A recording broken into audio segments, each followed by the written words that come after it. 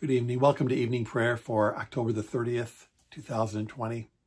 I'm Pastor Steve Woodfin from Our Shepherd Lutheran Church in Birmingham, Michigan. ourshepherd.net is the way to find us. This weekend we have worship, Saturday at 6 p.m., Sunday at 8:30 and 11 a.m., a Bible study, a half hour that's online at 10 o'clock. And you can attend those services online on our website or Facebook or YouTube. You can also attend in person as well, very safely, as a matter of fact. You can also receive Holy Communion in a special small group setting after the worship service at 12:15. Well, tonight's going to be a little bit different. Tomorrow's Halloween. It's All Hallows Eve. And the next day is All Saints Day, which we will observe and celebrate throughout the weekend at Our Shepherd. A time when we ring a bell for those faithful departed, our brothers and sisters in Christ who have gone ahead of us to be with the Lord. And so tonight, very little talking from me, all the talking from God in His Word, the words of sure and certain hope of our salvation and the place that our loved ones occupy right now because of what Christ has done for us. My mom, who died on December 1st, 2016, she's with the Lord. My uncle Al Craning, who passed away this year, June 17th, he is with the Lord.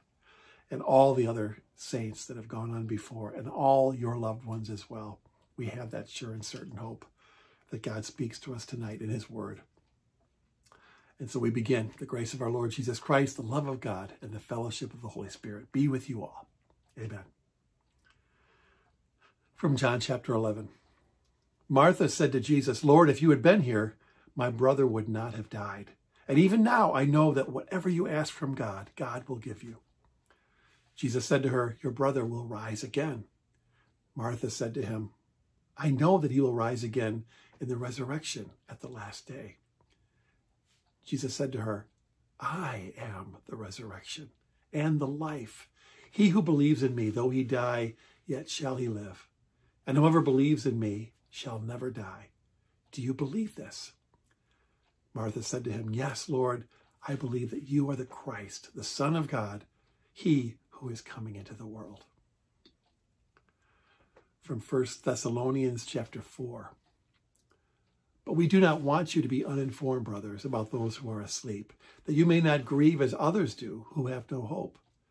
For since we believe that Jesus died and rose again, even so, through Jesus, God will bring with Him those who have fallen asleep.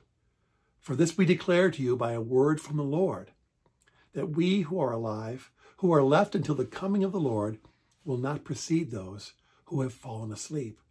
For the Lord Himself will descend from heaven with a cry of command, with the voice of an archangel, and with the sound of the trumpet of God, and the dead in Christ will rise first. Then we who are alive, who are left, will be caught up together with them in the clouds to meet the Lord in the air, and so we will always be with the Lord. Therefore, encourage and comfort one another with these words." And from Psalm 116, "Precious in the sight of the Lord is the death of His saints." Let's pray. Heavenly Father, we thank and praise You for the sure and certain hope that we have through Jesus Christ, who is the resurrection and the life.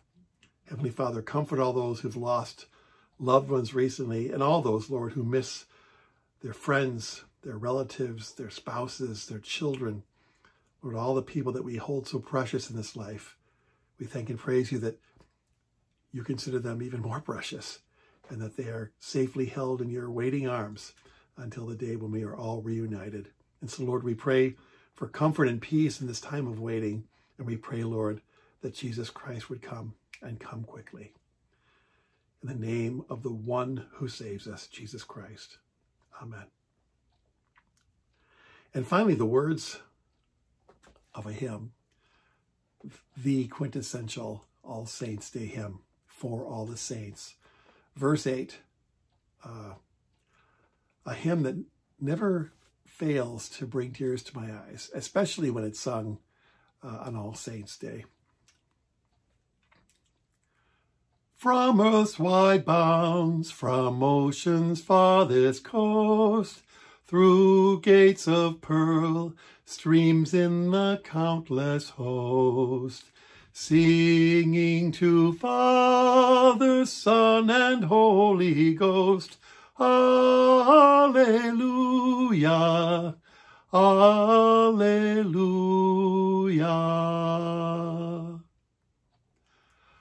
The Lord bless you and keep you. The Lord make his face shine on you and be gracious to you.